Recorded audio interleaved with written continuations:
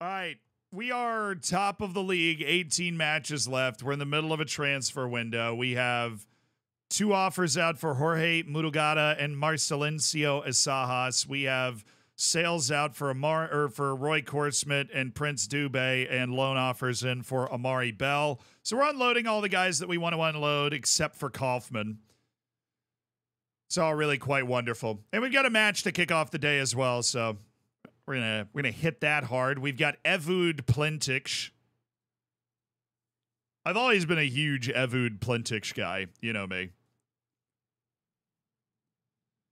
Ah, yes, my incredible lack of midfielders highlighted again.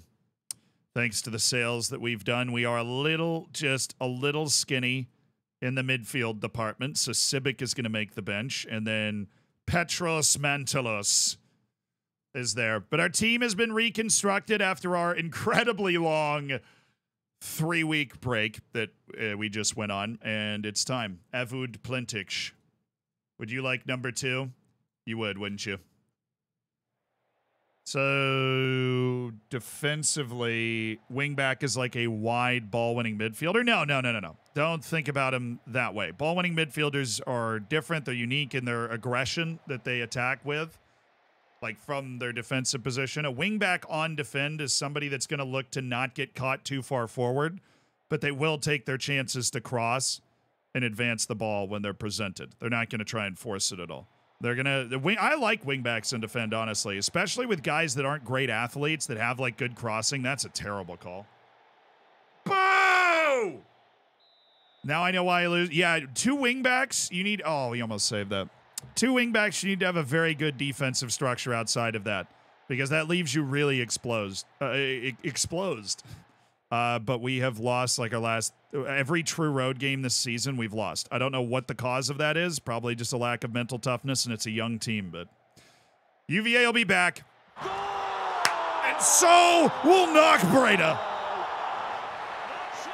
Not a lot of shots from us. They're really stifling us like at the point of attack here. Oh, baby! Cheese and crackers, Batman. It's Alex Lopez. Dude, look at the ride. Look at this. Oh. Fullendom's losing. Yeah, we actually don't. Oh, my goodness. Not the new guy. Not the new guy. Thank you. Qatar's up 2-0 right now. I'll be honest. They choked at the World Cup. Qatar oh, no way. I mean, I can't blame him for shooting that after the goal he scored. Good win, boys. Good win. That's a very good win. Now we have the huge cup match coming up next, but we've started a return from the break with a win. We're looking cozy top of the league right now. Nunez just ripped his lower leg open, so now we're out our top 2 right wings.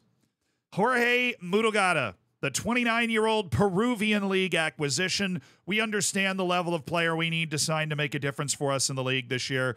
Adaptability is a bit of concern, but we do have a couple of South Americans on the team already, so I'm hoping that and the Spanish-speaking will allow him to adjust more comfortably. But we just sold our holding midfielders for $1.2 million and $900,000, and this is why we do our scouting. We knew we could go after Murugada for like absolutely nothing. Our other signing at defensive midfield, Marcelencio Asajas from Suriname. A mild hatred of big matches, but a consistent ball-winning presence who is not rattled particularly easily. Just a good defensive midfielder, and we need 5 of those guys on our team with the way that we play, so here he comes. Antonio Van Wyck, you're on the loan list. Congrats on the move. Amari Bell is going to Athens Kalikeia. He's going to the Greek Super League. Have fun, dude. Hopefully we can turn that into a freaking transfer at the end of the season. Yes! Roy Kortsmit's gone! Dude, you, man. You were a problem. Mister, I'm a backup goalkeeper who's not playing much, but I'm upset because you told me I was going to be a backup, and then I turned into a backup. Get the hell out of here, Roy. Big match here. This is the round of 16 of the Dutch Cup. We have played our way into it by beating 2 Eredivisie teams. We now play a 3rd Eredivisie team. Our team is set. We're ready for the big time. We're ready for the show. Can we beat a third consecutive top flight team in the Dutch Cup and continue what is a magical run? My heart is Knack. Let's go win this round of 16. It's Knack Breda, the leaders of the second division, against Heerenveen of the Eredivisie. Let's go, boys. Get back. Oh, well. Long game. I don't know how, but they've turned a poacher into an absolutely lethal, deep-lying forward. Good defense from Plentich.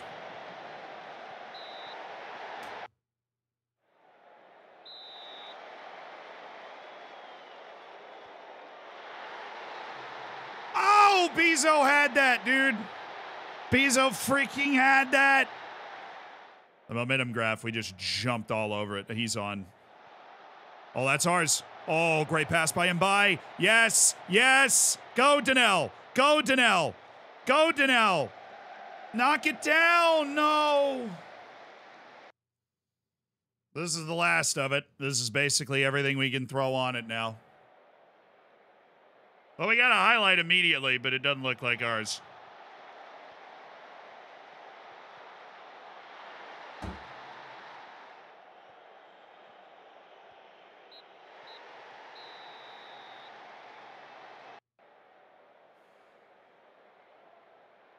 Oh, we just lost to the Dutch Cup. Damn it. On the 17th, Prince Dubé will be moving on. Wow, did everybody at the top of the table lose? Chad, I think we might be off to a nice, comfortable season here in the second division of the Netherlands with a team that was not projected to get promoted this year. We're flying. Dang it. Ah, they're afraid to go ahead Eagles. Well, I'm not afraid to go ahead Eagles. I think we are going to go ahead of them.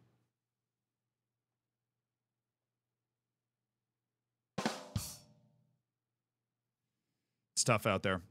But we have a good fit team. Good fit team that's ready to play. We should go with Brian Leza, though. Evud Plentix looks a little tired, and we do have 3 center backs that we love, so I love them all. They're like my own children, except one's been loaned in. Actually, that is like my own children, especially in leagues that are as competitive as the top couple leagues. One injury could make a big change to your quality. That was beautiful. That was gorgeous. Alex Lopez, take a bow. Like, there's a lot of ways, you know, Football Manager's the same as soccer, football in real life. There's a ton of ways to be successful in different tactics and different squad building philosophies. All I can tell you is how I do it, right? And we win a lot. Let's go, baby! Robert Soldrikas! And it's 2-0. The jump man.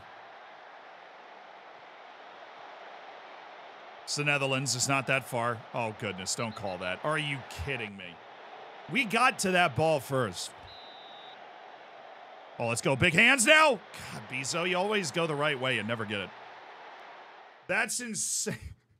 Dude got a hair transplant. And he was like, oh, I'm hurt. I can't play for a month. Because he was invited. He looks good with the shaved head. What is like Abubakar didn't need a hair transplant. It's not like he was one of those guys. Like he just got a hair transplant because he wanted a hair transplant. Right? And he misses a month and just tells him he's hurt. That's so crazy. It's like getting a Brazilian butt lift in the middle of the season and then just being like, sorry, can't play right now. We got the 3 points, even though we weren't at our best. We didn't dominate the whole game, but we did get the 3 points. That's what matters, and we're looking good. Providence and Uldrikas both hurt. Looks like Uldrikas might miss out on the next match, but it is the worst team in the league at home, so we do have financial firepower if we wanted to use it, but I don't really feel the need to use it because I don't think there's guys out there that we can really improve our team with that actually want to play for us at this point. Prince Dubé's headed to HJK today. Absolute failed signing. Not sure why a squad player was sold instead of being used more often. Well, we just had other strikers that we liked more. We signed Prince Dubé at the beginning of the window, and Yeah, then it just wasn't the sitch, so don't like this guy. Benny Traore, thank you. I've already got my boys scouting him. Good recommendation. I appreciate that from the agent. Oh no. He's got an offer from Viking. All right, so I think this guy might be a real star for us, Benny Traore. So I'm going to negotiate the offer now. We have 58,000 to spare to try and get Benny Traore. All right, Benny Traore. Oh, he would be okay with squad player. He wants some money, obviously, but how about a non-promotion release clause, old Benny? He's okay with that. Literally minimum wage for a non-EU player in the Netherlands, as long as we put a non-promotion release clause in there. And honestly, we're 10 points clear at the top of the league right now. I feel pretty comfortable with that. So we're playing Den Bosch. We need to win this match or else it's a disaster and we need to ring multiple serious alarm bells. You got all that, everybody. Okay. I know it's the middle of a transfer window. Things are always up in the air, but most of our selling business is done. So everybody can feel good about that. We're the favorites. We should be winning this one comfortably. We are at home. Let's continue our dominance here. They have 3 points all year. Oh, my God. Oh, my God. They have 3 points all season. They don't have a win all year. We're going and attacking. I'm actually going to make a few changes here. We're going to be... I didn't know they were that bad. What you want to do in that case is try and put a ton of pressure on them because the vibes are clearly terrible in the dressing room, so you want to force mistakes because of their bad cohesion and stuff, you know? So that's what we're going to try and do. Wow. They are terrible. Keeping the spirit of the dad jokes alive and well. Ooh, nice move. Nice goal. Olivier Incham. Oh, yeah, Providence. That just feels mean. Jumpman picked up a little injury. He's out for the game. Come on, Torres, dude. I try and get you one goal. I have no idea where he came in from. I don't even care. I don't pay attention to any club but ours. You know, that's how real I am.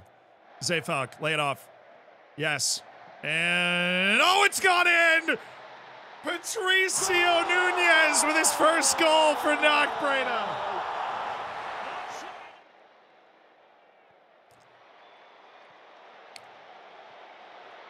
Oh, Patricio!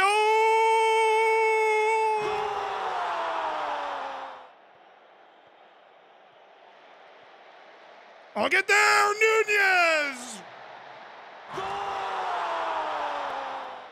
Yeah, this is the result we'd expect from a top versus bottom match, exactly.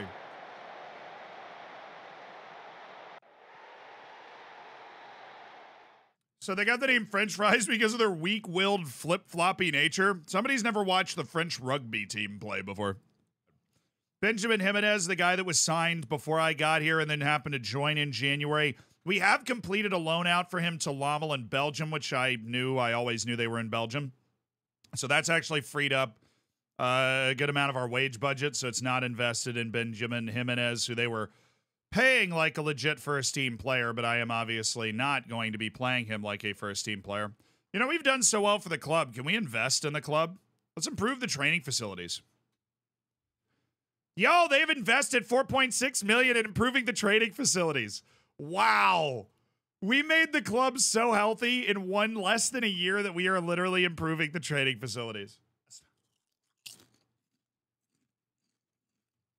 And that's the answer.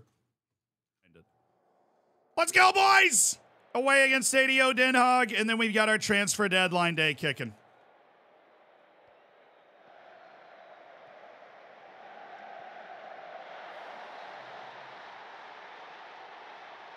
Bruh! Looks like we're going to have to dial in real quick.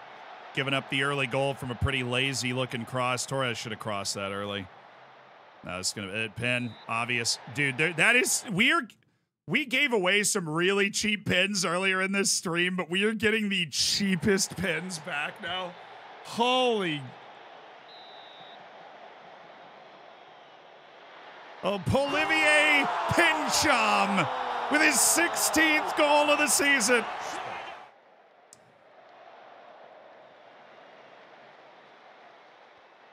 Good God, Bayer. Good God. What are you? Jesus.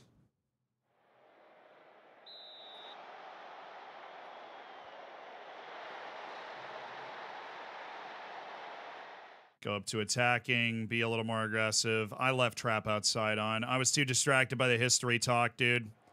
It was Steph Curry and then LeBron. LeBron's Ronaldo. I would say... Oh, get in! What?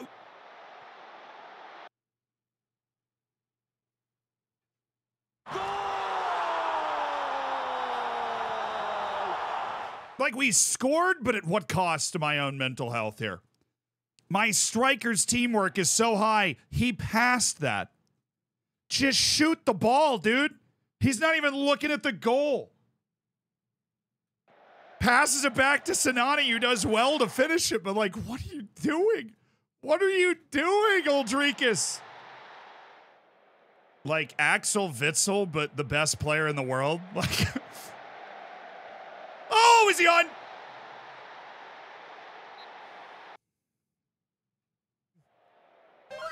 One of the best players on the other team that we're about to play in the playoffs is not at practice. I'm taking everything from that I can. We did not score the winning goal. It's a 2-2 draw. We weren't good enough. Evod Plentix is not feeling himself there. Mikhaos also looks great, but we can drop Polivier Pincham for Caputo or Kalebe. I'll pay you $500,000. They said no. I'll pay you $750,000 for Caputo. We'll also start the process with Kalebe. He's cool with that. I mean, dude, you're surplus to requirements, man. I'm not playing this game. Cool. We got rid of the salary raise for getting promoted as well. So we have we've got our contract in for Kalebe. We're working on Caputo. We're going to go for both.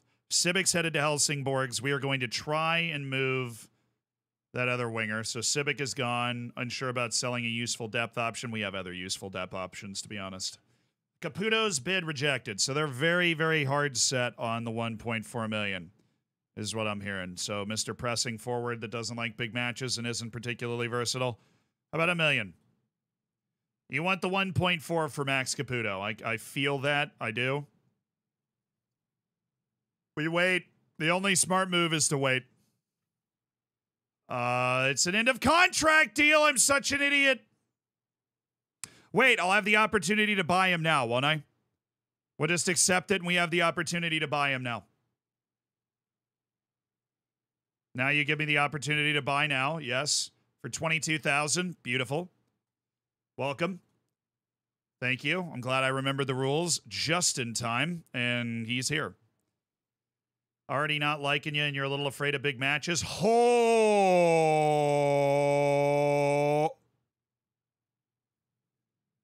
That's Cape Verde. Ivan Alves. 2 national team appearances for Cape Verde. 30 first team appearances for Fafe. 15 to 20 touch. Unbelievable athlete. Great Holy Trinity. I'm literally going to sign him right now. I almost don't want to sign him because I'm like, if we go to another club, I'm going to want to sign him then. But this guy's going to, I want this guy to play for me at some point. I'll pay $210 up front and lower the appearance fee to 40, and you got it. Wow. And that was an agent. That was an agent that came to me and was like, hey, he's available for $210,000 if you want him. He's in the Portuguese 4th division. And I'm like, dude, I'm watching this. I'm watching 5 seconds of film. Like, you know.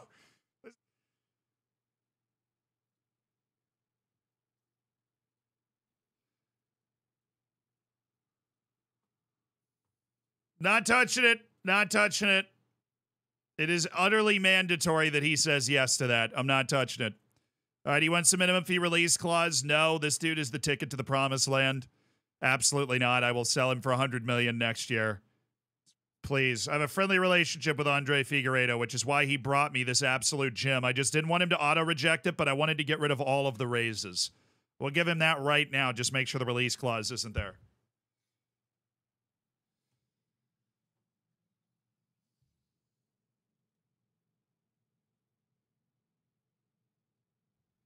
The dude's a god tier shadow striker. Absolutely god tier shadow striker. He needs to work on his passing. Obviously, he has a pretty significant hole in his game, and it's his passing. But this dude is a god tier, hard running, gegenpressing shadow striker. Explosive, unstoppable type shadow striker. Oh, yo, we just got an offer from Halmstads for Wernerson. He may become unsettled if not allowed to speak to them. I don't know. He's 31. It's like 1.1 million for backup left back Victor Wernerson. Yeah, I'm taking it. I'll take that money for Victor Wernerson. Covers all of the transfer business we've done all year with the sale of a 31-year-old backup. And we have Monday Akile who can play over there. That was a well-timed sentence. He just got hurt. But it's not that long of an injury. We'll be completely fine. Do I have an end goal? Yeah, to become the best manager in the world. We want to see how fast we can rise to the top of the game. Oh no, Marco Bizzo is getting an offer. He's getting a contract offer from Göteborg. He's going to be mad about that. How did he take that? I just got rid of a promotion, 35% wage increase. All right, dude. Marco Bizzo. We've negotiated. I would imagine he'd take that. I would be very surprised if he didn't take that. Are you guys ready for this debut? This is going to go super hard. Are you ready for this debut? Dude, Abdul Rahman's still not back. They must be crushing it in the Asian Cup. They're in the final. Pulling a Portugal right now. They finished third in their group, and they are literally in the final. Oh, our team is set up so perfectly. We even have a natural shadow striker in behind. Oh, Ziff. Oh, I can't see him. He's over there. Got it. The favorites, we should be winning comfortably. Ivan Alves is down for that. It's us against Young AZ. Oh, great. Young AZ is about to scout Alves so fast. He had a very good career with us. 6'7", 260-pound Jamal Blackman. Dude's a beast.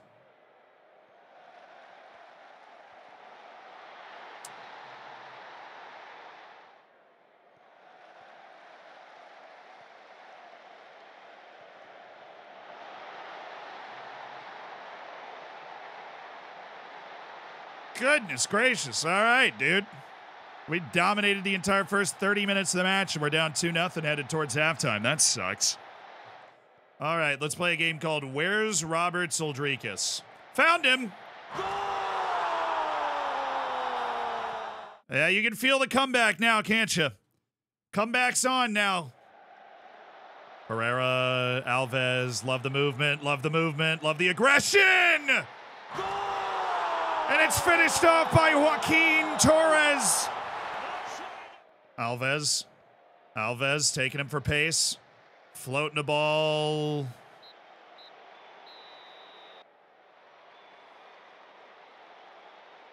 Good heart to come back. Man, we should have won that game.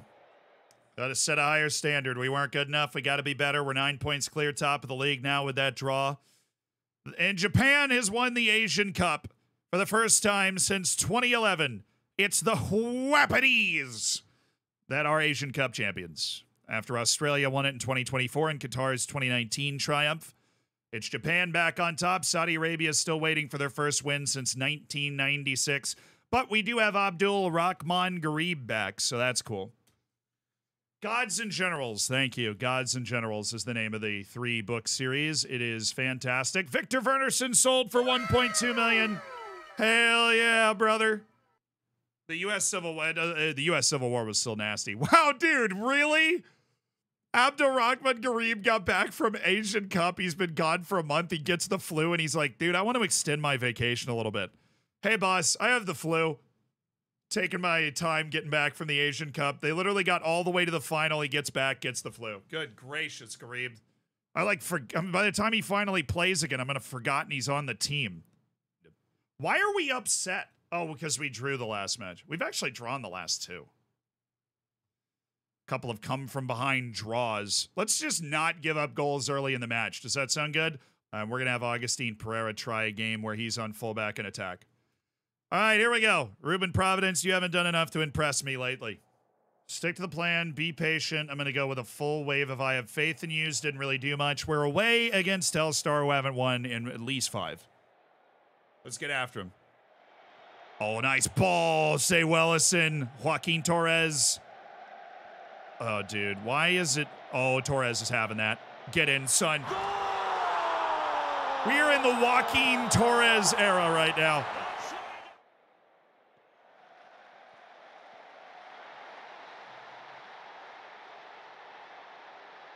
Great way to ward off complacency, guys. Great work. Slowly ease our way forward so we get better runs. Oh, again, we've not played that to Uldricus. Why? Oh, that's a good ball. That he was off. Dang it, Torres was off, not Sanani. That was close. And now he'll make his own space. Oh, great ball. That is spectacular. That is a spectacular, perfect ball from Mbai.